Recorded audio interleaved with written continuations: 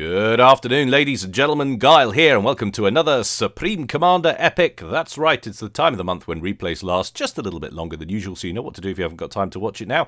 Dump it in your Watch Later playlist on YouTube and catch it when you have the opportunity. But the astute of you will immediately notice out there, I have finally found a cast worthy, or a replay worthy, of a Setons cast. Setons! Dum dum dum! It's going to be custom 4v4. We do have a couple of pros in residence today, but otherwise it is going to be an average Joe affair. Those masters of mediocrity return once more to show us that not everything in nature is beautiful. We'll call this Team 1 up here at the top, this Team 2 down here at the bottom, going first rearguard position for Team 1 in Cyanide Cyan, going Aeon. How terribly sensible. It's a UD, but not as you know him. This is not the actual UD. This is a quick look up here will tell you it's a cheap imposter. Bless him. I don't know what the B means. Maybe it's 4chan's answer to UD, but he's a mere 1300 as opposed to the 2300 or something that UD should be. There he is anyway. We wish him all the luck nonetheless. He's going first land. Team member number 2 down here at the cliffs for Team 1. It's Sauron's lesser known, lesser talented younger twin brother Gowron. There he is, going UEF. Sauron went off to Evil Arts College. Gowron stayed at home to market his cannabis-themed meme crypto coin. Anyway, here he is. Where I'm going with this. Going UEF in Ferrari Red, opening first land. On to the causeway for Team 1 in Breast Cancer Awareness Pink. We have Polenkin. There he is, going UEF. How terribly sensible, opening first land. And last but not least, for Team 1 over at the beach in Regal Purple. Aussie fan, or maybe an Aussie person himself. It's Waltzing Matilda. There we go. He's going Aeon, opening. That seems wrong with a name like Matilda. Could well be a girl, but let's face it, very few are on the whole Sopcom front. Anyway, he's going Aeon, as we said, Regal Purple, opening first land. So that's Team 1 sorted. The racial setups, 2 UEF and 2 Aeon. Checking out Team 2 now, rearguard air position to begin with, starting with Mr. Shady, sporting this season's fabulous Vivacious Violet, going UEF, opening first air. Sensible decision. Checking out team member number 2 for Team 2 in Elephantine Grey, going Cybrin, but named Rambo Turtle. There's an oxymoronic statement for you. He is going first land, second air there next to the Hydro. Team member number 3 for Team 2 on the causeway. It's Put Out, our first Seraphim of the day. This time baby blue and going land all day, as you would expect from a causeway player. And last but not least, over at the beach for Team 2 in Hallyborange Orange, we've got Johnny Flash. There he is, another Seraphim in, yeah, as we said, Hallyborange Orange, opening first land. So there we have it. 2 Seraphim, a UEF, and a Cybrin for Team 2. Game quality at 86%. Could be better, but yeah, we'll deal with it. We'll live with it. Won't spoil the game for us. The top-rated players, people to look out for, are the Causeway chaps. There we go, right the way down the centre. So the map is at least balanced nicely. We've got a 1800 there from Put Out on Team 2 and a 1500 on Team 1 for Polenkin. There we go. So potentially an advantage on that side of things. On the other side of things, people to look out for, poor old Gowron, as we said, lesser talented younger brother of Sauron, a mere 100. So this could be a weak point for Team 1. So they're giving up ranking points on the causeway and potentially in the bottom pond more generally. So we'll see how that works out. Look what we have here. Well, looky what we have here. Answers in the comment section below if you know what film that's from. An 80s classic. That's the only clue I'm going to give you. A transport away for Waltzing Matilda, who's going to try and steal the side island, the natural expansion of Rambo Turtle. Rambo Turtle, who's working on his own transport, but is somewhat off the pace. We'll see if Waltzing Matilda is successful there in just a moment. Checking in on the causeway chaps, Put Out and Polenkin getting some Scoopy Scooperson on. Polenkin taking the lion's share of the damage in this initial exchange, but he seems much more concerned with scooping as much mass as possible.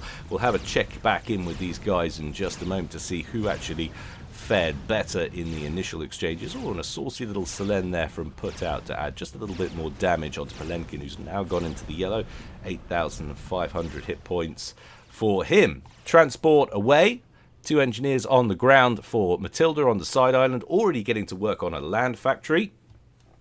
And here is the counter-transport laden with considerably more engineers on board than Matilda provided. What have we got? Something in the region of 5 units of build capacity.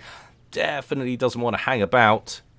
Does Turtle have any idea of the threat? Well, he will now as a interceptor hoofs into range, gets a visual cue. So he'll be aware of the threat. He'll also be aware of the engineer advantage he's got. And immediately he completes that land factory and goes straight for a T1 point defense. Couple of inbound engineers about to get eradicated for their trouble. First offensive unit out of that factory from Matilda was an Aurora, but that gets gunned down immediately. And with this advantage now on the engineer side of things, I would expect Rambo Turtle to pull ahead on that one. Johnny Flash moved up to the center to join his teammate Put Out. That's definitely going to put out old Palenkin, who's already dipped back up into the top pond momentarily. He's down to around 5,800. That corresponds to about 40-45% of his base health. And the rest of the mass, which is that much, is probably, with the exception of a couple of wrecks on this side of things, it's probably going to go over towards Team 2. So far on the reclaim side of things, Team 1 has fared better. It's 8.1k versus 6.8k, which is probably why Palenkin took on so much damage there. He was more concerned with getting as much reclaim in the tank as possible. Apologies if I'm still a little full of cold, guys. Hopefully it won't distract on the cast too much. That's why you've been without castage for a couple of weeks. It's not just you. The poor old Patreons have been on bread and water as well. I had norovirus, followed up immediately by tonsillitis. So it's been a good week. All over my my birthday as well. So good times. It is what it is. Those little petri dishes of mucus that live in this house with me come home from school, cough into your face whilst you least expect it. Standard upgrades going down in all of the right places there in the backfield for both of these chaps. T2 Air Factory on the way for UD. Sounds just wrong when I know it's not actually UD, but somewhat off the pace though, Mr. Shady, going for T2 Engineering Suite on board his commander, but UD will be done with a T2 Air Factory before too long. Already 85% complete and climbing.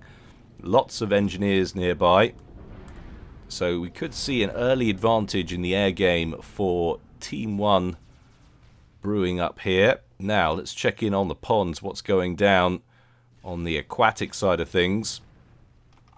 So Matilda has moved up with his ACU in the direction of the center of the map, but he stopped kind of at a midpoint to spam up some extra naval yards.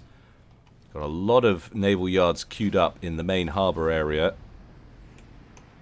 So currently he's got 6 online. We've also got 1, 2, 3, 4, 5, 6, 7 online on the other side of things for Rambo Turtle, and incidentally the odd frigate that's actually traversed the pond already and is moving in to make life difficult for Matilda. A few engineers might get scuppered here. There we go. Nice little snag there. That'll be the end of all of the hopes and dreams for the rest of that little row of naval yards. That will not come to fruition. Put Out and Johnny Flash with their ACUs in the center. Put Out just bringing his comm over into range of this frigate now. Matilda recognizing the danger and moving out of range. Put Out subtle plan, not so subtle. So no play from Team 2 to Gowron's side island, which I must admit sort of surprises me. You would be looking at this and expecting a weak point. So maybe a drop would have been in order there, but instead we've actually got quite an aggressive drop from Flash, looking to get right in the center over here with a whole bunch of engineers, but Matilda on it with air coverage, shoots that transport down before those engineers can make landfall. There's good awareness from Team 1. Are they going to be aware about this, however? A second transport inbound, this time above the top pond. It's Rambo Turtle with 6 units on board, possibly all engineers. Looking to make a play just at the edge of these cliffs. There is a land factory nearby belonging to Matilda, and this will be the likely target. It's usually what happens when we get drops at this sort of location. Set up shop, a few factories, and first port of call, put pressure up here and take out those 3 mexes. Speaking of pressure, Rambo Turtle doing a little less of the turtling and a little more of the naval denying, moving straight in, wasting no time with a ton of frigates and subs going after these naval yards. Matilda trying to counter with a T1 torpedo launcher. It immediately gets, I wouldn't say incinerated, because the things really get incinerated when they're built in the ocean. Probably not, unless maybe an oil rig with a serious disaster. That is not what we're dealing with here, and Matilda doesn't like the look of it, so he's just going to bring his comm away from the danger zone. Meanwhile, another naval yard is kaput, and the extra group of naval yards down here also under pressure from a second flotilla. That is not looking particularly healthy from Team 1's perspective. They are barely 11 minutes into this game and at risk of losing top pond, and considering the caliber, no offense Gowron, potential caliber of what they've got in the bottom pond, that could be a death sentence in this game to lose both ponds so early doors. Decent number of subs in the bottom pond for Johnny Flash. He's going to get to critical mass and then possibly be able to shut this down. Team 1 going to be requiring Palenkin to at least pick one of these ponds to try and reinforce. It's not going to be easy now, though. They're going to be completely shut out of the top pond for the time being. There goes the last naval yard for Matilda, just as the frigate was about to complete. Wow, that's pretty successful. Next counter, some amphibious floaty, naughty from Matilda, spamming out some hover tanks, sending those blazes in. Needs to get a fair few more of those operational before he's going to get any major payoff from that investment. Back in on the causeway now. That was a forward tack missile launcher. No kills to its name as yet, and it doesn't look like he's going to get any. Nice little attack, denies that threat. Combination of T1 and T2 spam here from Palenkin. Where did Johnny Flash pull his comm back to? He's abandoned the center altogether. Feels like Put Out has all of the tools and the experience to deal with that in the center. T2 engineering suite on board that Seraphim commander, spamming up point defense, bringing forward his T1 spam just to give himself some leeway, some room to build these defenses. Nice work on a few tactical missile defense turrets, being as we've got flapjack missile launchers in operation here. That was quite a funky little camera angle, if I do say so myself. Not praised for my cinematography. I'm still waiting for Golden Globe. Yeah, not cooling for some reason.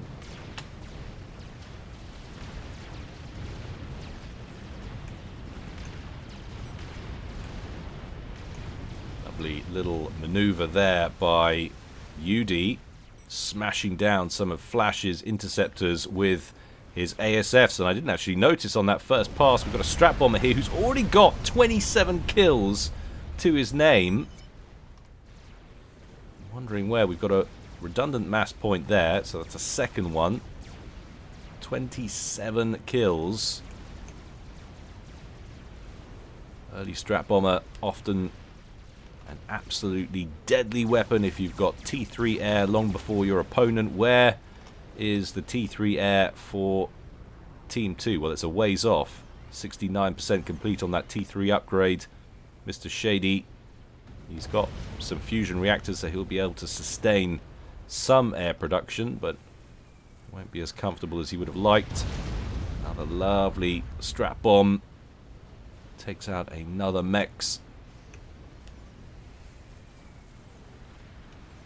This is not looking good for Team 2 generally. UD taking them apart here. 44 kills to its name now, that strap bomber.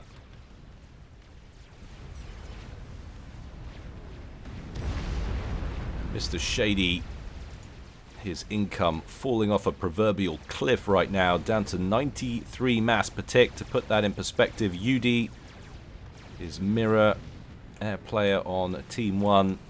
Currently pulling in 156 to 160 mass. And this bomber is nowhere near done yet. 3 stars to its name, 64 kills, not a scratch on it so far. That might be about to change as a horde of T1 interceptors from Rambo Turtle comes into frame from the cliffs.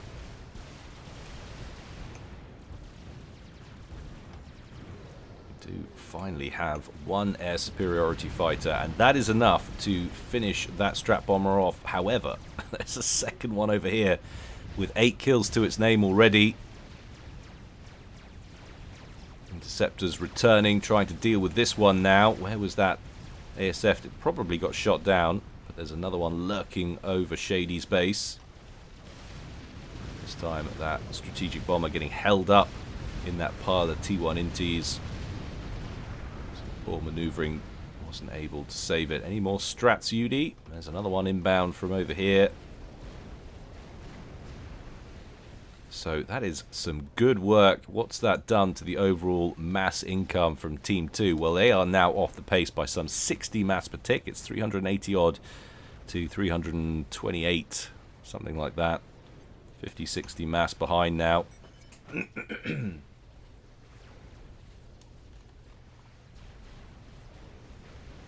And you can just see all of the redundant mass points.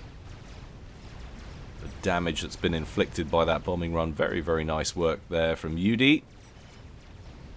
That's why it's oh so important not to fall too far behind. Waltzy Matilda absolutely determined not to give up on the naval side of things, trying to fight his way back into the top pond, utilizing a combination of wave break T2 torpedo launchers and these Oblivion turrets on the beach behind him. Nice little bit of back and forth as Rambo Turtle tries to deny, but he can't repel firepower of the Oblivion's magnitudes with those pitiful T1 frigates. However, a Salem might be able to stay out of range and cause some problems. Interesting, he didn't stay on the wave break. I probably would have stayed on that, taken it down, and then switched over to the Oblivion turret. I'm sure he knows what he's doing. 6 of one, half a dozen of the other, so to speak. He's not going to stay on it, though. It would be a critical error for Team 2 to allow Team 1 back into this pond. What's happening? I'm quite surprised, actually. So I don't know what happened to the horde of subs we saw earlier. There's been more interesting things going on, I'm afraid. But Johnny Flash lost those somewhere at some point, and it hasn't resulted in the demolition of Gowron's navy. He has lost one naval yard. Those are probably the remnants of that sub-fleet. He badly damaged one other naval yard, but he's still got an operational navy and is already now sending in a combination of frigates, these Thunderheads and these Coopers, the T2 torpedo boats in towards the causeway, where we have a cruiser and a destroyer belonging to Flash, both partially damaged. Strap bomber again from UD. No kills to its name and taking some fire now. Those early advantages, the gap in air cover, gap in anti-air defense. That advantage starting to slip away now as we approach 20 minutes. Mr. Shady with operational T3 production facilities starting to pump out ASFs. Starting to see the emergence of things like the cruiser over here, but that might be about to go down to 100 hit points. Yes, indeedy. Nice little snag there from Gowron. See, don't write off the 100 rated player just yet. Plenty of room to maneuver. Plenty of time to show us what he's made of. Look at that. Strategic missile defense, 20 minutes. Never a terrible idea, especially on a Setons map. But this has been pretty successful. So it started with the Oblivion turrets and the wave break. Matilda forced his way back into the top pond, has now got 4 operational naval yards. It's going to spam up a load more, and Palenkin has dipped his toe into the water as well to assist. 1 operational naval yard for him just at the cliff edge of the torpedo launcher as well. So this is going to be harder now for Turtle to dislodge Team 1 from the top pond.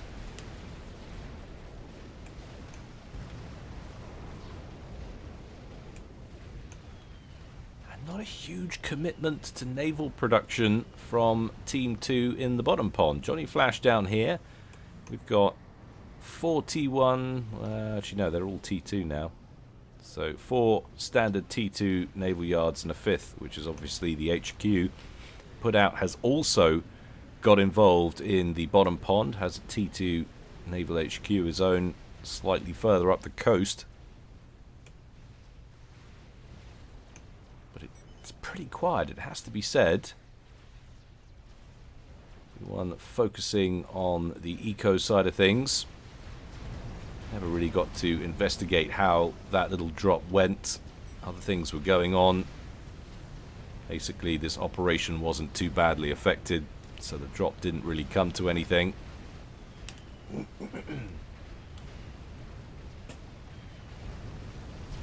Another valiant push from Rambo Turtle takes down 3 of those recently reconstructed naval yards.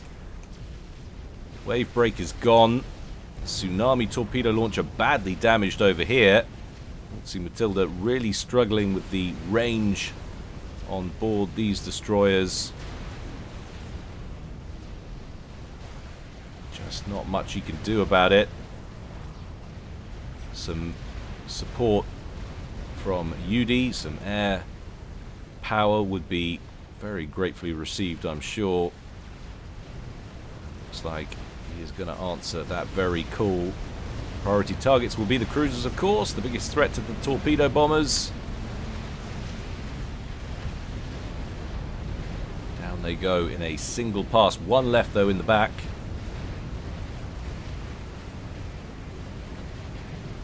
Is going to prompt a withdrawal for Rambo Turtle, I think. Run away! Brave Sir Robin. Yeah, always a sensible decision facing odds like that. There's no inbound air cover from Team 2. In fact, Mr. Shady, is he named Shady because he doesn't like to support his teammates? There's just not much going on. He's still fleshing out his production facilities, but he's so far off the boil compared to UD. Look at that. Lovely operational air matrix. And it might just be the saving grace for Team 1, because they would be well and truly scuppered in this top pond were it not for those torpedo bombers. While they're tied up there, are we going to get some kind of push, though, in the bottom pond from Johnny Flash? A lot of destroyers, the odd cruiser in the mix down here.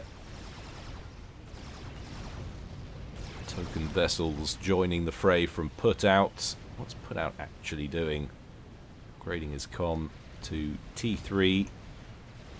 Really, they're going to want him to start pulling out the big guns. is their star player at the moment. UD, or at least the imposter UD, is carving them a new one. This is not looking too good, having looked really good. Top pond for Team 2. 2 more factories down, but this time it's on the other side of the map. It's Rambo Turtle's naval yards which are under threat. But torpedo bombers have finally dissipated. He's finally run out of aircraft. But in terms of air superiority numbers and therefore air dominance, what have we got? We've got 60 air superiority fighters on the field for UD. Mr. Shady, by comparison, we have 6. A 10-fold advantage in the air game for Team 1. That is massive, to say the least. Put out moving towards the cliffs over here. Wants to get some more naval production in the top pond to join that other T2 naval yard he's got. He's got a lot of build capacity down here, and interesting, so he's starting to spam out aircraft carriers. Is that another one he's working on? Looks like it. So this might be his answer to this air problem that Team 2 are suffering with right now. With Mr. Shady being so far behind, he might just end up spamming aircraft carriers of his own and take the initiative. But look at that. That is a real reversal in the top pond. Matilda shut out not once but twice from the naval side of things, but managed to fight his way back in with assistance from UD and those torp bombers. Could this finally be the assault in the bottom pond, though, that we've been waiting for? Gowron, who's had a lot of time, still some way behind his opponents. He has got assistance, though, from Palenkin. 3 T2 naval yards spamming out combinations of destroyers with the odd bulwark vessel as well to supplement their defenses. Gowron looking like, at the very least, he's going to lose some structures here. He's lost a shield gen. Is that all tactical missile defense? It was once upon a time. Hasn't been able to contend with the barrage of cruise missile fire coming in from those Seraphim cruisers. Nice Ravager, if that can get completed. Although, I'll have to sit pretty close to the old coastline. That's its range. I mean, they're all sitting perfectly in the range of it for the time being, but I doubt they'll stay there. Gatling gun away. Destroyers away. Sensible decision. Threat now moving in from the north. Gowron really should be bringing those Coopers to bear, and you can see move pings going down from his teammates, urging him to get into the fight.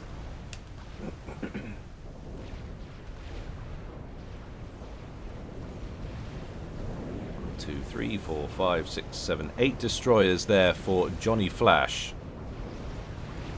versus 4 destroyers from Palenkin, a 5th from Gowron, and then some 4 torpedo boats, although one just bit the dust. Should be a relatively even exchange. What really could tip the balance would be if put out stops spamming aircraft carriers and starts pumping out some battleships. That really will be the end of this little encounter, I should think.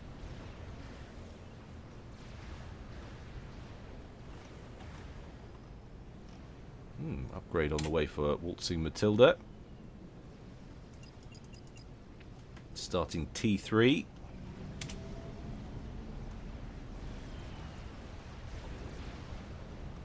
How many air factories have we got now? 1, 2, 3, 4, 5, 6, 7, 8, with many more on the way for UD. Compare that to Mr. Shady. 1, 2, 3, 4, 5. So some ways behind. Not actually as far behind as I thought he was. He's caught up a tad. Like the addition of the Quantum Gateway, it's moving towards the 30-minute mark in this game. Definitely want to start getting those support commanders out there.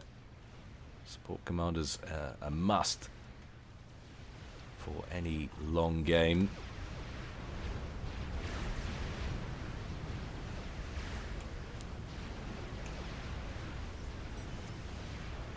Lots and lots of inbound missiles going after some of these static destroyers. Nice work by Gowron moving them out the way.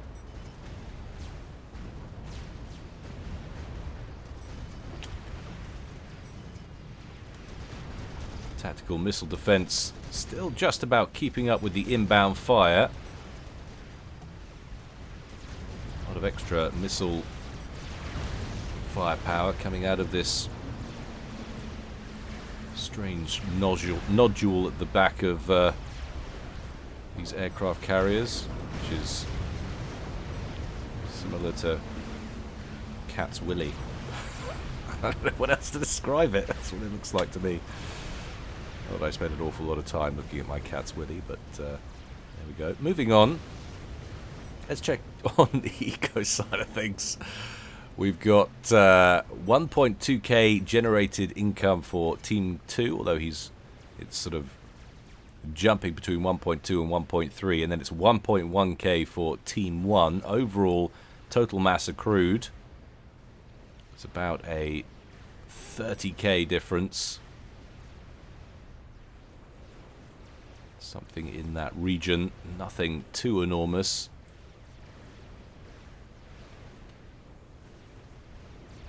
But astonishing, Gowron still has control of this side island.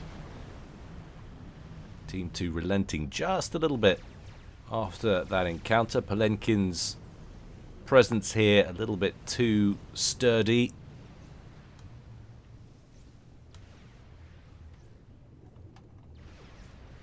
Top pond, what have we got? Rambo Turtle had not renewed his push up towards the main naval yards of Matilda since he was last ousted by that horde of torpedo bombers. Instead, he set a rally point sort of just slightly closer to his side of the middle of the pond.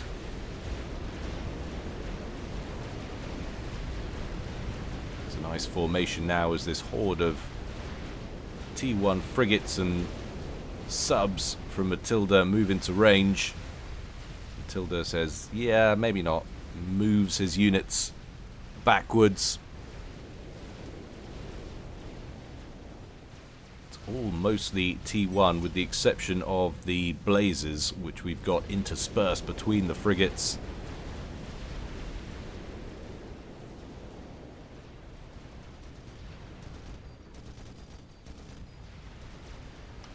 Check this out though, saucy little Percival move from Palenkin.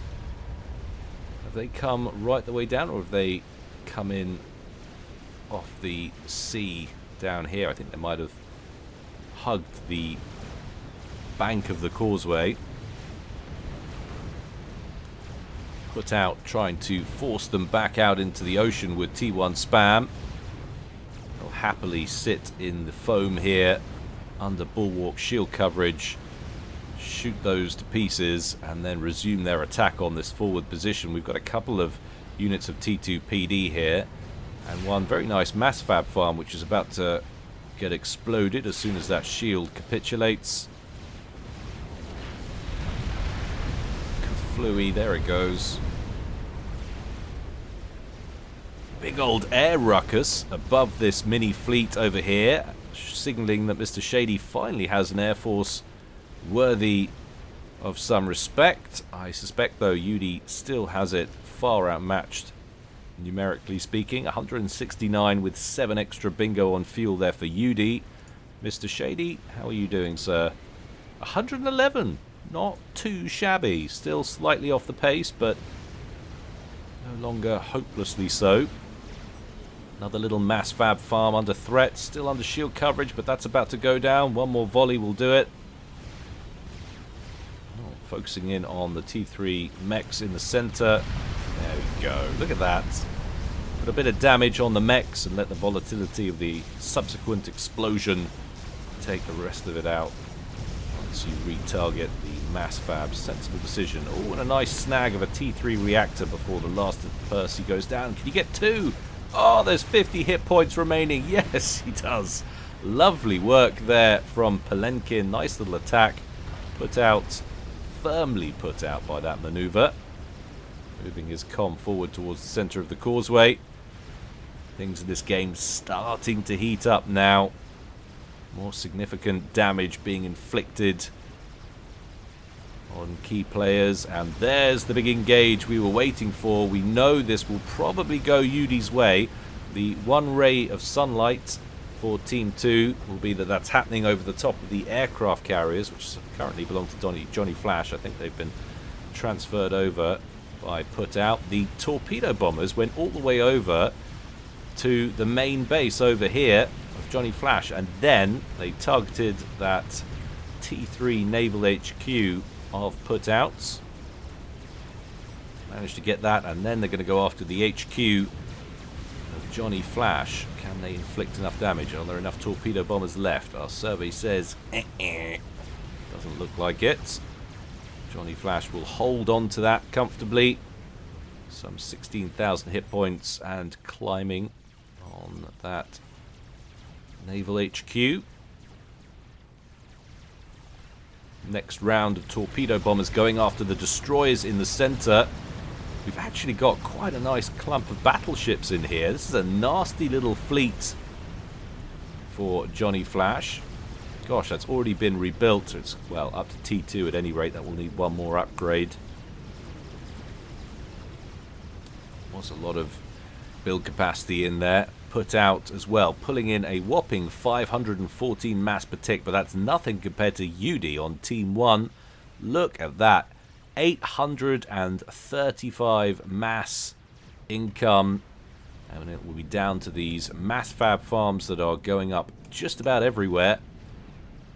It's like new builds around me. I should be happy about it, because it might mean that the house prices get to a point where my kids might be able to own one day. And yet, I'm sort of not. I'm such a NIMBY. Not in my backyard. Forget my children and everybody else's. I just don't like people. Except for you guys. You're fine. You can come live near me. But that's it. Nobody else. Another bombing run from UD. Not quite so successful this time. Targeting some of these T3 vessels of put-outs.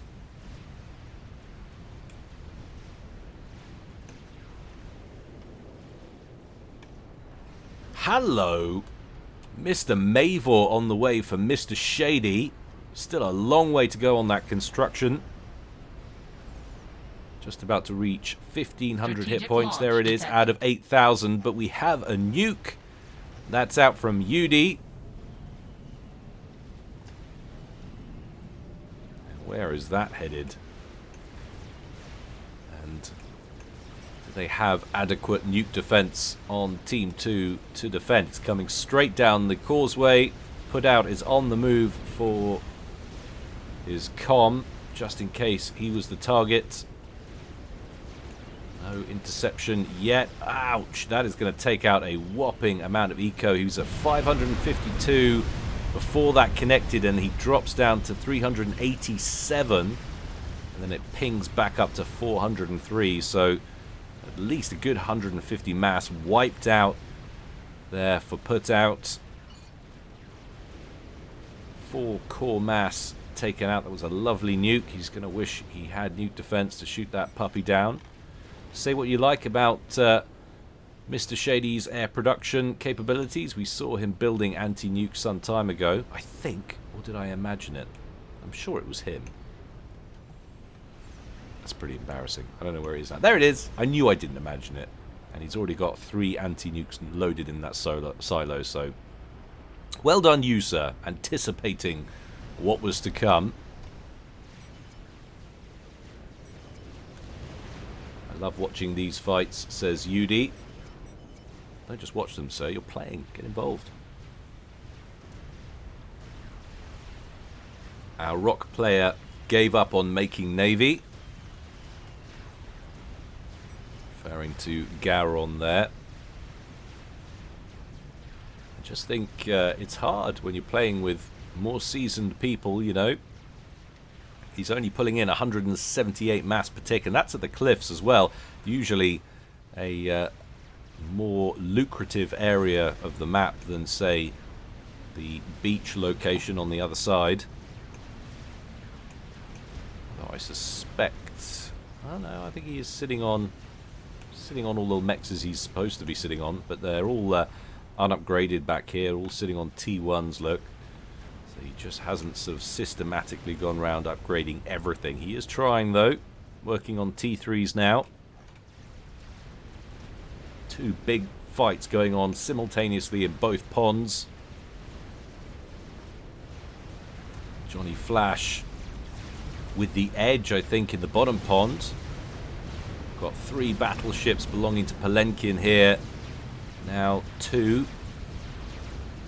So that wave of torpedo bombers comes in over the top and finishes that badly damaged off. Badly damaged one off in front. Class battleship about to go down in the top pond for Matilda. He's got another one there, and then it's all aircraft carriers in the T3 range.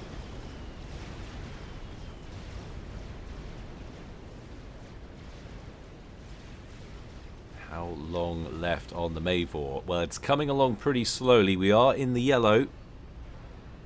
2,900 hit points out of 8,000 done. Do we have any interesting toys on the way for Team 1? We've certainly got the eco for it. Yudi pulling in 1.1k now, thanks to all of these mass fab farms. That's grotesque quantities of eco.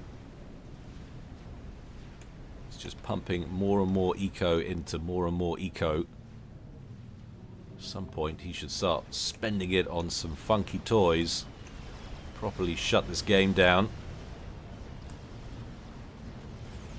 Strategic missile launcher about ready to fire once more. I'm surprised he's not spamming those or putting out some artillery. Support commanders in the bottom pond now spamming up Tempests. That could be a bit of a game changer. Lord knows they need something, because it's not looking great in the bottom pond for them right at this very moment. But another nuke away for UD. Could that be going after the fleet? Look at the sheer quantity of cruisers there.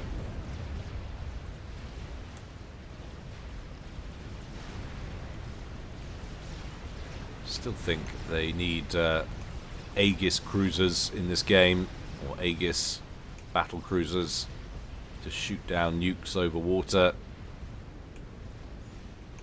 But it was going deep anyway. It was going after Johnny Flash himself by the looks of things, but he was ready and waiting, all prepared. Got his SMD in place, and he's worried about it getting tele-sniped by the looks of things, because he's surrounding it with T1 point defense. Always a sensible precaution.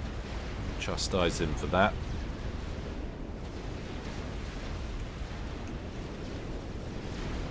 Gains being made in the top pond. Look at the sheer disparity of naval firepower. Waltzing Matilda with no more battleships. He's got one left. Fresh one just rolling off the conveyor belt. Put out on the other side of things with 7 battleships, and then Rambo Turtle with a few of his own. He's got 5. So the way this is looking right now, without significant intervention from UD, some real game-changing plays, still looks like Team 1 might lose both ponds. I know I've been saying that for about half an hour now, Strategic launch detected. but it's probably going to happen. The way things are looking. Another nuke out. There goes the first Tempest that was completed by UD. Gets an instant gibbed by Long-range battleship firepower from down here, but another nuke out. This time it does look like it's going after the fleet. That's a sensible target prioritization. The last one got shot down. Why not use it to take out some battleships? Bosh!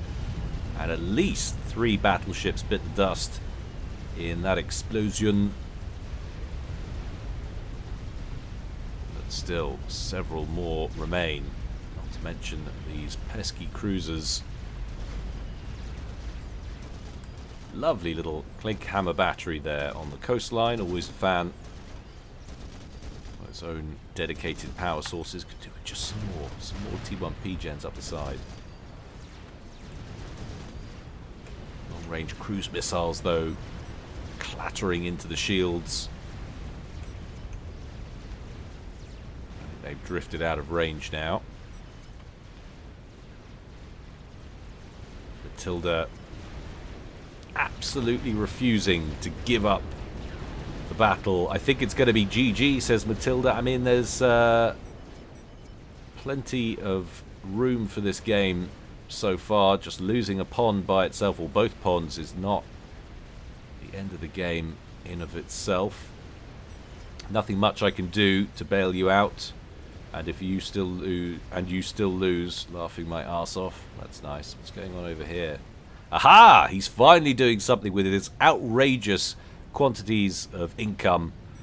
And what's he doing? He's spending it on something to give him unlimited income. Build some artillery, man, for goodness sake. But that will, if that's allowed to be completed, of course, we've seen so many times. Paragon, absolute nail in the coffin of your opponents if it's allowed to be completed. However, this Mavor now approaching 6k out of 8k HP, and that will be hard to defend against. Yet another nuke out from UD. Where's it headed? Going after the battleships of Rambo Turtle in the top pond. They're perfectly placed. If you can land a nuke over here. No, he sails right overhead. It looked like that's where he was going. But it's going deep to the side island. My island, says Rambo Turtle. Yeah, it's gone, mate. Bathed in nuclear fire. And now distinctly radioactive body odor. Bosh! That's the end of you, sir. Although one T2 mech's just on the corner, surviving for good measure. Just to remind people that there was once civilization there. There's not going to be any civilization left here by the looks of things. Finally, the side island is taken out. As if by reprisal, Gowron evicted from his natural expansion. There it goes. All structures destroyed. Naval yards out of commission. Gowron officially evicted from the bottom pond. Now his main base doing his level best to repel inbound battleship fire. Fat Boy under construction. That will help if he's able to complete it and maintain shield coverage around his base. What have we got here? Gun upgrades. That's an interesting decision at this stage in the game. But then he did go Cybran, so perhaps it's a misclick. Who can say? Anything is possible. Cybran players all up in arms after that one. Get some hate mail in my Cybran de-radicalization channel on my Discord later for it, I'm sure. If you'd like to join it, guys, incidentally, it's a mere $1 a month. Get the premium cast content. Mavor done. Ooh. Yes, it is. That's a whole set of new problems for Team 1 as the giant penis of doom targets its prey, which will surely be the Paragon, assuming that Team 2 have scouted it correctly. This is what Team 2 can see, and they have indeed scouted it and labelled helpfully. So that will be target number 1. It's almost done. That's how much income UD has got anyway, even without this. He's pulling in 1.2k mass per tick. And it's almost done. He's got 1, 2, 3, 4 shields. Will that be enough to keep out the Mavor? Have to wait and see. Matilda about to be landlocked once again. He's just not allowed a navy. It is not for you, sir, this game.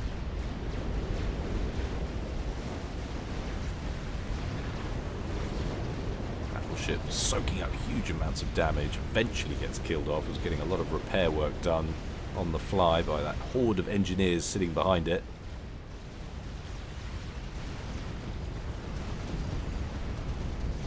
Lovely wave of torpedo bombers going after the experimental battleship. Another one of those sinks to the seabed. New Fat Boy under construction. Incidentally, he didn't keep the first one as base defense. He has sent it around the harbour area towards the front line, I guess to assist Palenkin. But this is a team under siege right now. However, UD with the outrageous income, and he's managed to complete the Paragon. That is up and running now. Just look at it. He's pulling in 3.3k, his current demand. That's limitless resources for those of you that don't play the game. He now no longer has to worry about income at all. That will satisfy all resource demands that are placed on it. And of course he's going straight for a Mavor himself. So that should build pretty darn quickly. Can he protect this long enough against the Mavor to get his own artillery in place? That's the question. There's a lot of shield coverage around Mr. Shady's Mavor.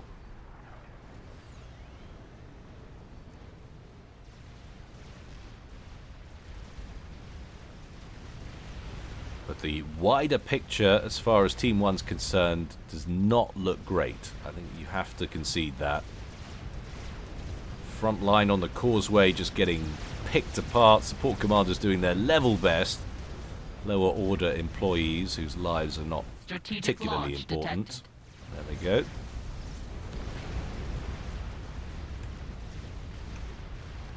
Another nuke out over here. He has got a salvation up already. He's working on another.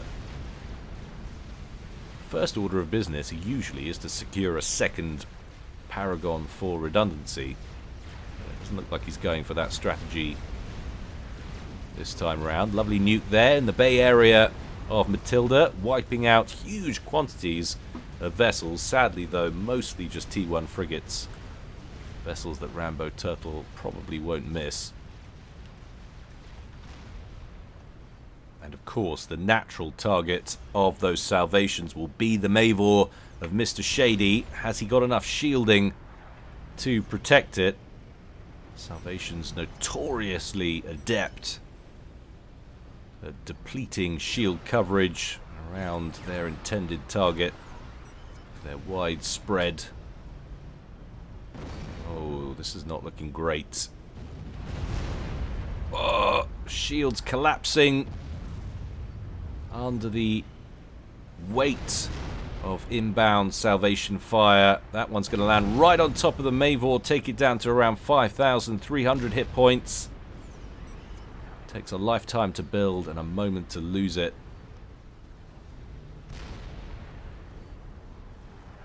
Mr. Shady just about keeping up with the shielding demands, taking some damage here and there. The Paragon looking pretty healthy so far. Mavor not able to crack this nut, not with all the support commanders and build capacity around, spamming up new shields. We've got a lot of shielding here for UD. 19 or so. Laser done. Of course. So the Cybrin goes. Let's telly. He's got the microwave laser.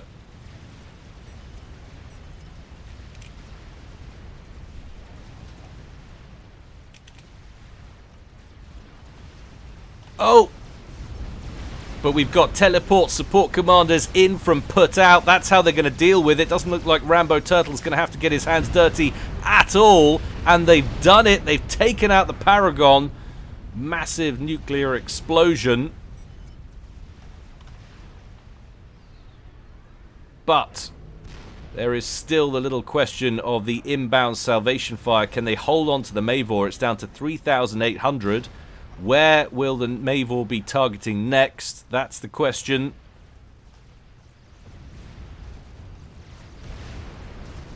Palenkin's forward base in tatters. Inbound Mavor shells going after the front line by the looks of things. Big old group of gunships inbound for UD. Only T2 though. Palenkin evacing the front line, does not like the look of that in the slightest, so he's bringing his commander back towards, well, the mass fab farms essentially, which he's got to be careful because it looks like that's where the Mavor has targeted, and there's not an awful lot of shielding here. Well, there you go. So Palenkin demonstrating why standing next to a mass fab farm isn't great, but oh my god, that was like the last shell as well. So look at that. Just before the Mavor dies, it manages to pick off most of the mass fab farms around there. And of course, poor old Palenkin, who happened to be standing in the wrong place at the wrong time. They do, however, still have artillery pieces of their own. They've got 2 salvations. Did they finish their own Mavor? Yes, they did. And what is that targeting, I wonder? Salvation's going after Mr. Shady's main base, wanting to suppress that position. Hope he doesn't get any more Mavors up and running. Another salvation targeting put out over here. Oh, he's going for a Yolana Os, but I don't think he's going to manage that. That must have been scouted. It's drawn an awful lot of attention there. Mavor shells sailing long and going after the mass fab farm down here. And what have we just seen on the other side of the field? We've seen a comm standing too close to a mass fab farm. And that's about to have its shield coverage depleted. Johnny Flash needs to get a wriggle on. He hasn't done so, so he's going to get caught out. Johnny Flash gone in a flash. We get 55 minutes into the game and suddenly they're dropping like flies. 2 players out in 2 minutes, if that in fact. And that mass fab farm lying in ruin. Lots of other T3 reactors and T2s put out, also receiving fire, moving his comm now. He's down to 6,200 hit points, but takes a direct hit from a Mavor shell, and he's gone. And that's Team 2's star player out of the picture at 55 minutes. Unreal. UD coming in with the clutch Mavor plays. He lost his Paragon, he lost his teammate and half of his mass fabs, and then killed off arguably the 2 most dangerous opponents.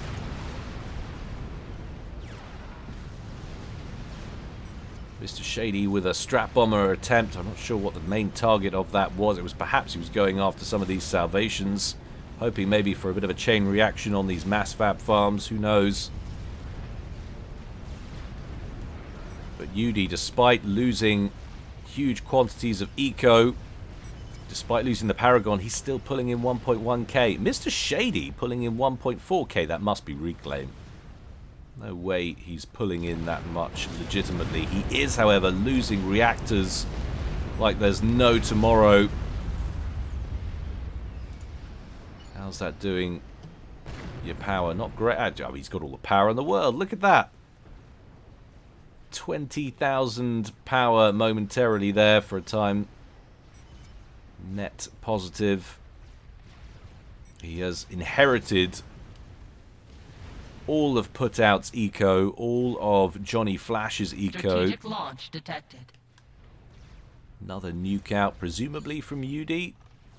Yes, indeed, sir. Where's that one headed? Going straight into the thick of Rambo Turtle's fleet, sitting in Matilda's Bay area. This time, it's not just frigates present. There's a lot of key weaponry there. Oh dear. That's pretty juicy. At least one battleship went up in that, but lots of T2 vessels. The other surrounding battleships barely impacted by it. They do fare well as long as they're not hit directly by it in that sort of inner collision ring.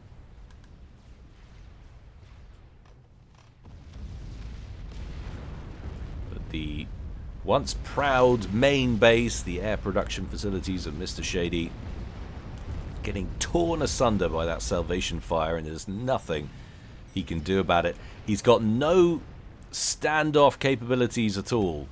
No one on Team 2 does. They've got the both ponds, but what's it worth? Yudi can sit back. He's got too much air power, he's got too much eco, and he's got the weapons to impact them directly from the safety of his own home. Rambo Turtle getting smashed, presumably by yet another Mavor shell, sneaking its way in.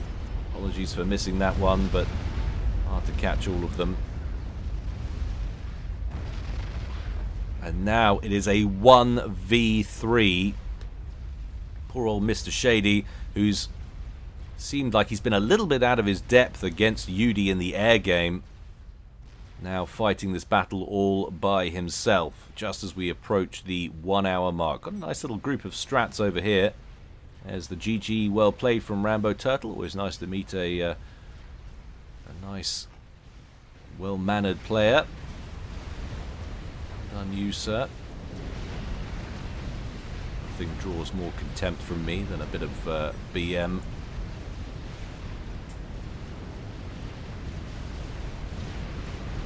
A huge Tsar from Waltzing Matilda brought in to try and clear out this bay area now. Supplemented by a massive horde of Spectre gunships. Let's have a quick look at air power generally. We've got 96 there. We're going to have different groups, though, different racial groups, I suspect, of air superiority fighters. So some 9 there, and then 98 or so there, and then 3 there. So really, it's not a huge amount. We're looking at about 110 fighters for Team 2. Mr. Shady. Yudi has, wow, a lot of them. He needs to get some air staging facilities because a lot of them are out of fuel. He's got 53 fuel fighters and 79 that are out of fuel. That's not a great tack to send your strat bombers in, Mr. Shady. Straight in through the pile of Yudi's waiting fighters, but he's just so desperate to take out some of these artillery pieces. And he's got at least one of them.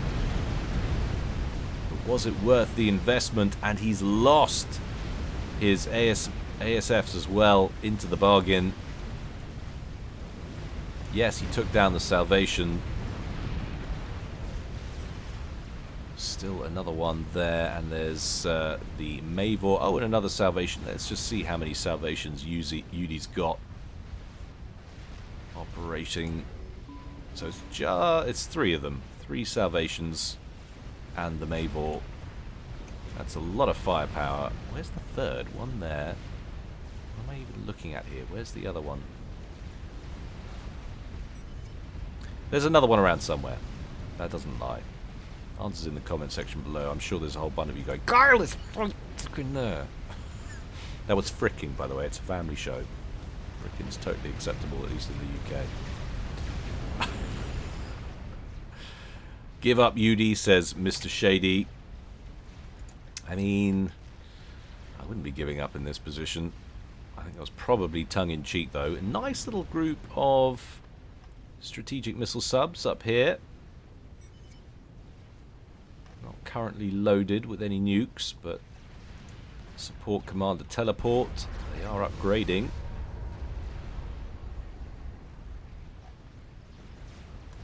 Potential threat there, recognized by Palenkin. But defense satellite from Gowron hovering overhead and no shielding. Perhaps these will be the next target. There it is. Rooted to the spot. Couple more volleys like that. Should be able to snag at least one of them. That was some good scouting work from Team 1, recognising the threat there.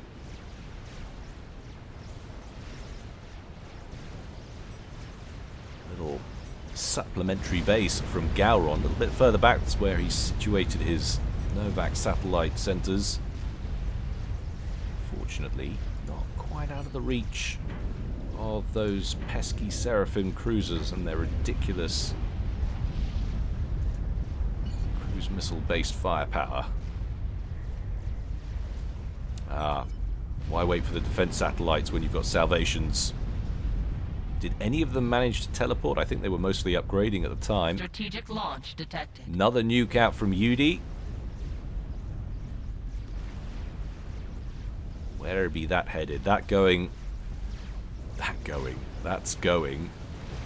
into this little mini bay area. And after a couple of these battleships, at least 3 in the blast radius there that might go down. 4, I think, into the bargain. But would Udi even be wanting to get back into the naval game right now? I suspect probably not. That being said, if he can just whittle these numbers down. Strategic launch detected. Oh, there was a couple of support commanders up there, I think. So Shady either airdropped some up, moved them up on their TODs, or got a couple to teleport. But they didn't manage to go anywhere. Sensitive. Oh my word, Udi's right there. Can he sneak a nuke in? Bosh! What a wonderful set of nukes! Amazing play. Udi is out. All the infrastructure, of course, will survive and be transferred over, presumably to Matilda. Where did that come from? That's from the battleships over here. Seraphim battleships, of course, act like the strategic missile submarines from the other races. They can produce nukes, but wow! Hasn't that just changed the dynamic of this game? Suddenly it's a 1v2, the 1300 rated player getting killed off. And just quit, I want to go to bed. That was not my idea to put out. I love it. I love it. And so do all the players by the looks of things, except for Udi. Fair enough. So very nice maneuver there from Mr. Shady, who somehow is still in this. He's still got, I mean, let's not beat about the bush. His infrastructure has taken an absolute battering. Look at it. But he's pulling in 1.5k. And Waltzing Matilda, after inheriting all of Udi stuff, is only pulling in 1.1k. So he's actually ahead on paper. Yeah, and he's in control of the bottom pond. He's lost control of the top pond. And just look, I don't even know what I'm looking at here. This is just ridiculous. It's like Noah's Ark, except all of the other animals aren't invited. Engineers went marching in by 2 billion. There they go. Absolutely outrageous amounts of engineer spam. Probably wants to tell those guys to hold fire lest he give up their location, because that would be a useful tool for a separate nuke attack, since that last one worked out so well. 1 hour, 6 minutes in, and this game took a very strange tack. We went 54 minutes, I think it was, before the first casualty, something like that. And then suddenly they were tumbling like dominoes.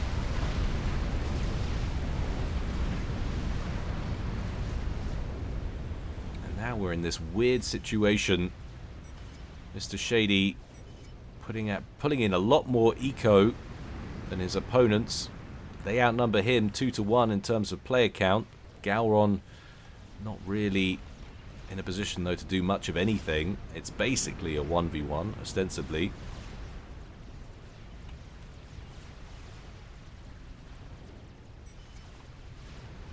But Team 1 holding the magic artillery button, magic artillery weapons, happy to sit back, turtle in, and pummel him to dust at range. 3 salvations, so there we have it. Is it still 3, or has he got more than that? It seems like he's got an awful lot. So there's 2 there, 1 next to the Mavor, and of course the Mavor itself. Oh, he's got 4, so there's a 4th one. Where is it? Where's the other one? It's like one of them pinging me. It's there, Guile. Oh my god.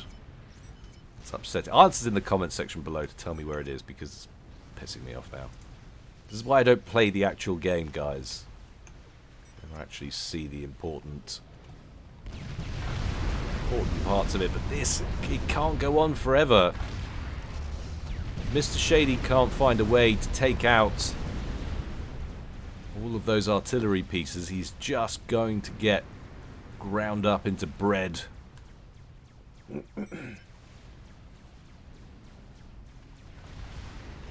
Mr. Shady might be pulling in 1.3k. I mean, that's down from 1.5k, so we're starting to see the impact of all of this artillery fire.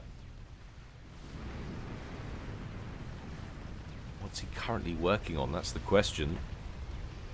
And is he able to spam up enough of whatever it is? I mean, we've got a lot of air factories out pumping out spy planes for the time being.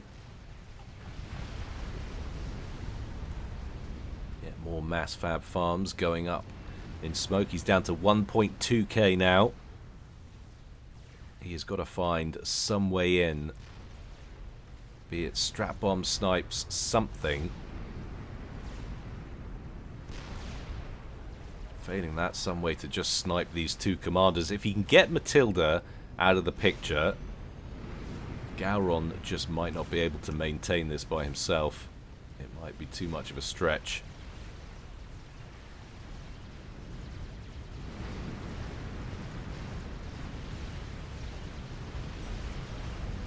Large fighter screen covering this front line here of the main base territory, shooting down a lot of those spy planes, but they've got a decent read on this section at least.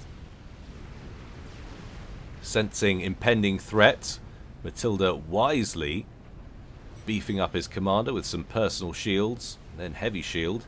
He's also got an array of T1 point defense around him. And some wall sections, I'm not really sure what they're about.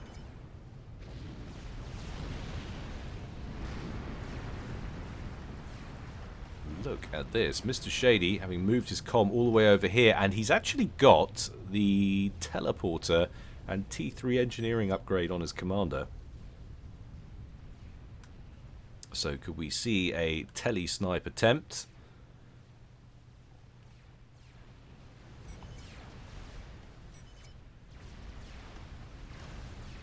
We've just discussed, that's not a great position to drop into. Probably going to get you killed. And we have a lot of torpedo. Oh, they're torpedo bombers actually. They're solaces. Oh no, we do have some shockers as well. So we have some strats lying in wait. So it would be a tough ask to get in here and kill both of these commanders before getting strap bombed to death. You'd have to really get in fast and somehow set up an impregnable position with your comm. And whatever he's planning, he's not planning it right this second. Happy to sit back. 1 hour, 11 minutes and 30 seconds gone. And Matilda now almost more or less at parity in terms of eco. So that huge advantage Shady was enjoying a moment ago has now gone thanks to all of that Salvation and Mavor firepower. Spy planes flying overhead. They must be getting really antsy right now, expecting snipe attempts. But waltzing Matilda with that double shield, that's 25,000 HP on the extra shield, on top of his 14,000 base health. Of course, he's got all the extra firepower of these T1 point defense around him. I would be going bananas. I'd be building T2 around it as well, because that has to be the big play that you would expect. GC just chilling on the causeway there. UD says, get it moving. Stop giving him time to react. There's still plenty of things to take out here. More mass fab farms, although they're not even active right now. Suggests Mr. Shady having serious power problems. He's had to shut those down. He is. Look at that. Deep in the red on power production, and that's a situation that's probably only going to get worse with time. Another nuke sent over here against this little fleet. It's going to take out a handful of aircraft carriers. Some minor escort vessels around it. We could have ended this game when I made para. I mean, you could have made a second para. That would have helped, UD. Always go. As soon as the first thing you do once you've completed the first para is start building a second para. Always. Get some redundancy there. Make it harder for your opponents.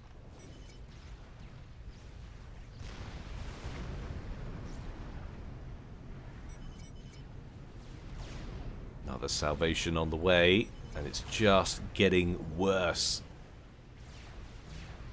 Look at this. Matilda completely broken out of this top pond over here. Forced Mr. Shady right the way back. He is moving up his strategic missile submarines, though. How many has he got? He's got 6.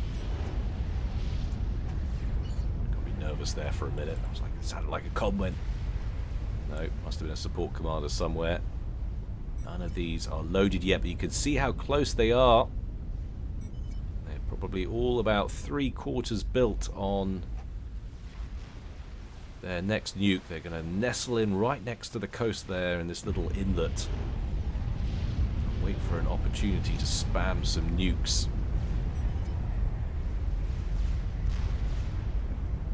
Surely they've got decent nuke defense after UD was killed off via that very mechanism. You would expect decent anti-nuke coverage. I'm actually amazed that there is still so much infrastructure left to kill. We have, of course, got support commanders kicking around who are building new things all the time, but this is the nature of Setons. It's such a wide area to cover, even with the outrageous quantities of artillery, wide impact artillery as well. Still taking forever to dismantle Mr. Shady's eco. Both Mr. Shady and Waltzing Matilda down to 1k apiece now on generated eco. Still, he lurks in the bottom pond, motionless.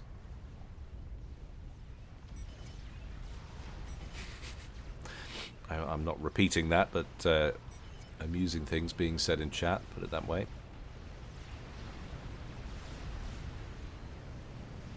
I'm almost surprised that we're not seeing more in the way of ground units, GCs being sent down the causeway. That GC has died somewhere, probably died to some air power. We've got some revenants down here. 1 hour, 16 minutes in. Mr. Shady just gonna have to go for something. You get the idea that this is his big play, and they're all loaded. 2, 4, 6 nukes ready to go on the strategic missile submarines. You've got a wave of spy planes moving up through the top pond, so he'll probably want to get a read. He's going to mask, I imagine, the intent with these strats. Are the strats going to be going after strategic missile defense? I wonder.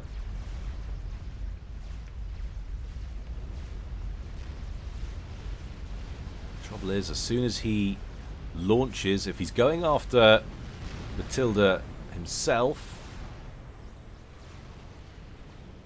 he's going to have to fire a Strategic launch detected. wide dispersal pattern. There's the first Strategic one, launch and detected. they're going off sequentially, Strategic launch which detected. of course suggests that he's Strategic launch detected. targeting each one at a slightly different Strategic place. launch detected. What's the anti-nuke coverage like, Mr. Grimsdale? Answer. It's absolutely heinous. All of them are Strategic moving in with launch impunity. Matilda evacs perfectly. Oh, this could get him. This could get him. Oh! Sanka, you dead, man? I don't know. Did he die? Not seeing any notifications. Are you kidding me? Nothing here is alive except for Matilda. Oh my goodness. Somehow he's still alive.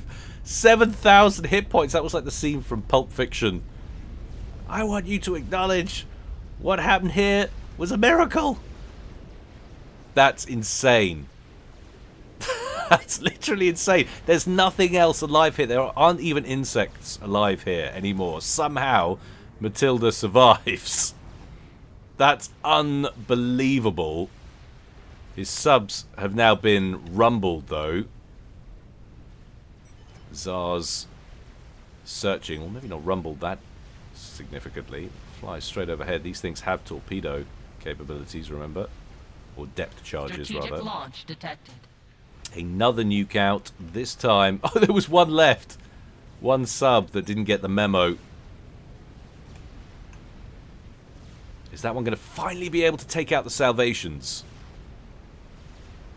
Finally. Nope. Because there was nuke coverage around... Look, still 3 anti-nuke missiles in that silo. So that was the perfect attack vector down this side. None of it was covered. And by sheer blind luck, Matilda survived with 7,000 hit points left on the commander. That's rough. That is a rough outcome for Team 2. Team 1 still has functional artillery. It's still peppering the landscape down here. And all Shady can do is sit back and watch. Mind you, he's still ahead after that nuke barrage. So Matilda on 712 mass per tick. Mr. Shady pulling in 899, but he's not doing anything with it. He was pulling in mass and using it to build nukes there, of course, in the strategic missile submarines. But he's not funneling it into anything else, and you can't really blame him, because trying to get anything going when you're under this much sustained firepower, under this much battery from range, it's nigh on impossible. Another nice nuke targeted this little fleet over here. Again, thinning it out just a smidge.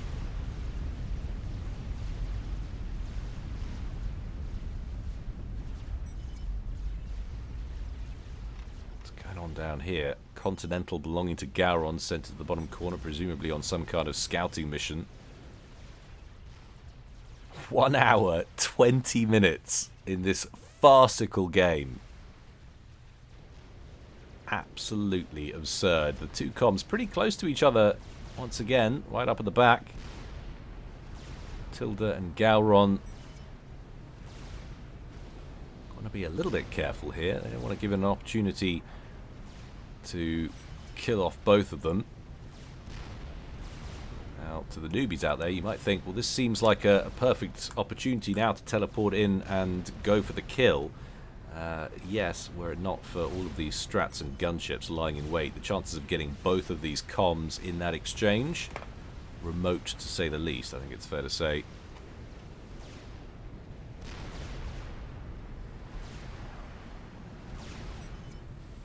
Kills on these things now. 75 kills for the Mavor, 17 for that Salvation, 6 on that one, 31 on that one, 28 on that one.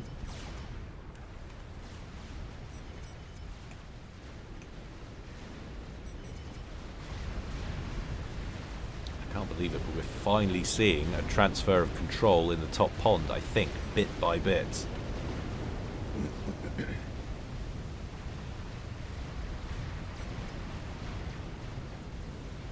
Huge numbers of T1 naval yards have been spammed up by Matilda, who's just pumping out as much T1 as possible. The engineer spam that we saw initially has been converted into Aurora spam. Looks like it's just being sent directly at the naval yards down there at the edge of the screen. Ooh, you need to be a little bit careful here, Sunshine. Scout planes buzzing around. They might make you con. Mr. Shady in somewhat of a precarious situation over there. And looky what we have here. Strategic Torpedo launch bombers. detected. One strategic missile sub left, I think, out of that pile we saw earlier. Oh no, there's a couple more. No, they're sub hunters. So yeah, out of that, what looked like it could have been a monumentally successful play, turned out to be rather doomed in the end. Only one of those subs remaining.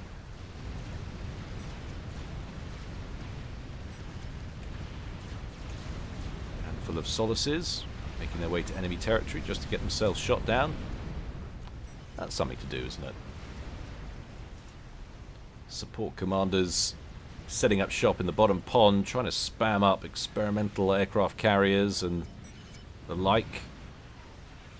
It's one way to try and get some infrastructure, but just eating a Mavor shell right away, straight down to 4,800. He was already in the yellow, so I think it was the second shell he took, but the next one will definitely get it. Bish, bash, bosh. Straight to the seabed for you, sir. Now,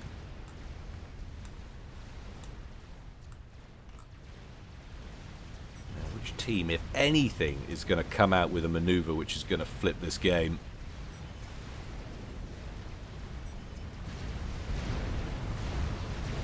Or is engaging the fleet? This is absurd.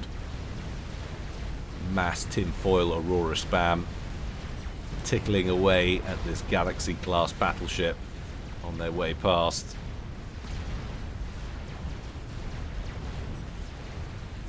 Still have got quite a few engineers in the mix here, probably reclaiming as they go. Well, there doesn't seem to be a lot of it, but that was probably the theory behind it. Can't do anything anyway. Mr. Shady getting a lot of advice from his deceased teammates. A bit helpful so far.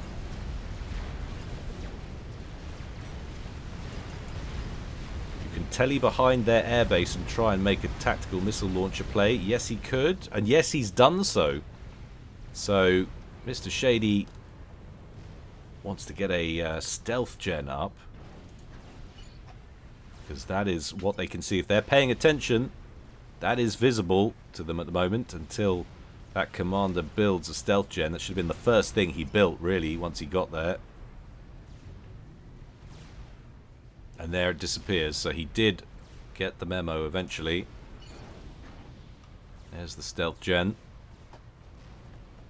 Now, who's in range? Gowron is there. Not the target he wants. Matilda all the way down here. Can he hit him from there? Yes, he can. Can he get through the shield, though? He's going to need an awful lot of tactical missile launchers, and he's going to need an awful lot of luck as well to hope that Matilda's not paying attention and doesn't move his comm once those missiles have been fired. No reason for there to be anything, any kind of tactical missile defense in around this area until they're still on the move. There you go. So this is some kind of play. I'm glad we're seeing something.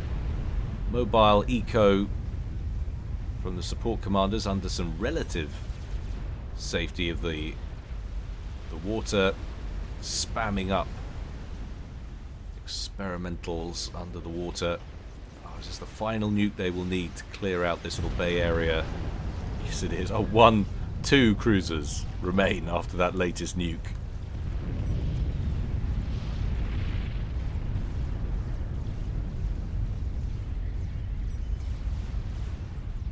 Matilda just south of the Mavor.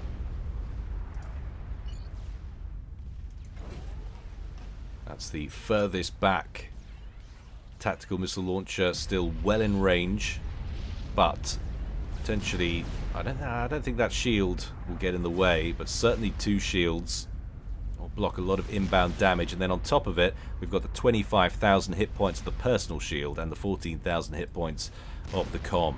So I don't know how many missiles that is, but it's a lot.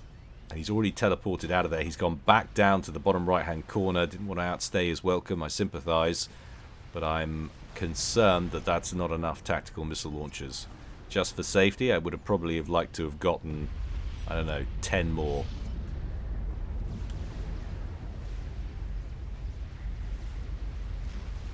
They're loaded. And it really is, it's a one-shot trick, this. Because as soon as it's rumbled, better believe there's going to be gunships or strap bombers moving in to take these out. And those comms will not be standing still for anybody.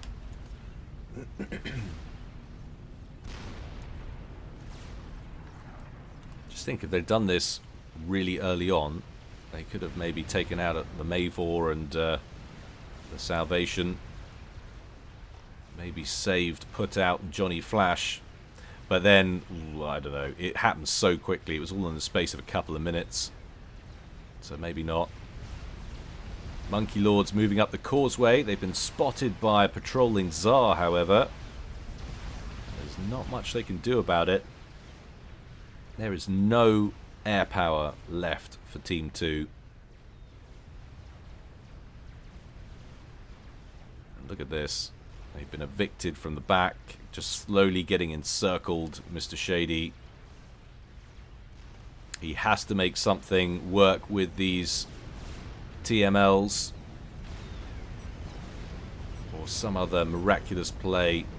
This is pain. They are struggling to end this game, it has to be said. We're nearly at 1.5 hours game time. I'm not sure what's taking him so long. I feel like I failed. I could make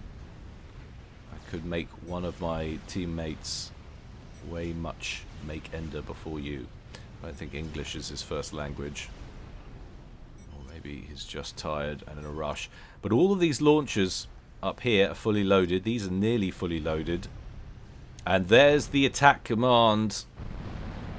One of them, I don't know what happened there. One of them blew up on its way out. Is the comm still? Yes, he is. Might, from that trajectory, it might have to go through 3 shields. It might sail over the top of this one. But it's been spotted. And that might be the end of Team 2's hopes. And only 1 missile gets through. And it barely registers. Takes about 1/5 of the shield off. So yeah, 10 more missiles might have done it. Probably would. No, it definitely would have done it, what I'm talking about. 10 more missiles to have been safe. And that's all he would have done. And then it would have been Gowron left to operate all this. But, I mean, at this point, would it even be losable? Even with a low-rated player. Bug under construction over here. But they just can't get anything going. There's no air power to keep any ground-based experimentals safe. There's no way to get any infrastructure together to build air power to keep experimentals safe. They can just carry on pounding you to dust. And look at this. The horde of spam that made its way through the canyon now. Just thinning out everything. Mr. Shady sitting by his lonesome in the bottom right-hand corner. Gunships en route to kill off these TAC missile launchers. It was a good effort, but I think it looks like Mr. Shady might be done here.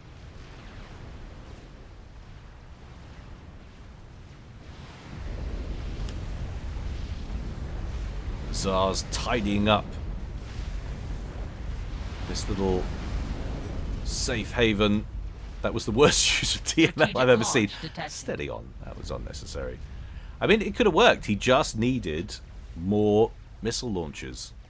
Like I say, another 10 for redundancy. That would have gone well. Nuke out from that one remaining sub, but this time that vector is covered, and covered handsomely. 2 more left in the clip on that silo. No route through for nukes over there. And look at this now. We've got Solace T3 torpedo bombers, which is going to be picking off these support commanders now, which represents the last of the meaningful income which Mr. Shady is receiving. He's down to 458 mass per tick. He's got no way to produce any units. He is well and truly battered, basted and cooked.